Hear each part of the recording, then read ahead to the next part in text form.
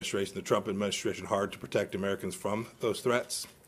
In April, I announced our team's Clean Path initiative to keep Americans' data safe from untrusted vendors.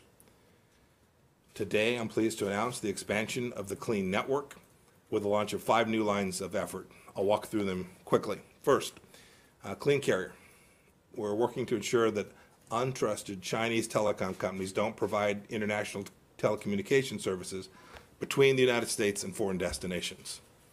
I joined Attorney General Barr, Secretary Esper, and Acting Secretary Wolf in urging the FCC to revoke and terminate the authorizations of China Telecom and 3 other companies providing services to and from the United States.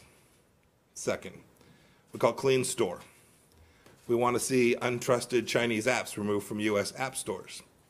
President Trump has mentioned impending action on TikTok, and for good reason.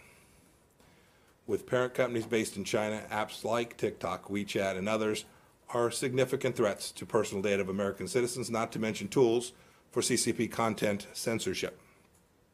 Third, Clean Apps. We're working to prevent Huawei and other untrusted vendors from pre-installing or making available for download the most popular U.S. apps.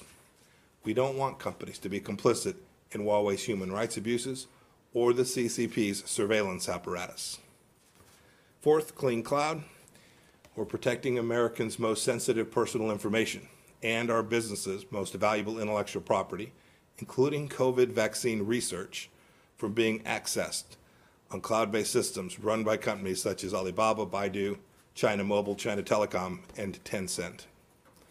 The State Department will work closely with Commerce and other agencies to limit the ability of Chinese cloud service providers to collect, to store, and to process vast amounts of data and sensitive information here in the United States. Fifth and finally, Clean Cable. We're working to ensure that the CCP can't compromise information carried by the undersea cables that connect our country and others to the global internet.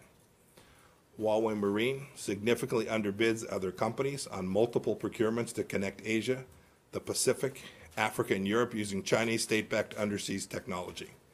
We can't allow that to continue. We call on all freedom-loving nations and companies to join the Clean Network.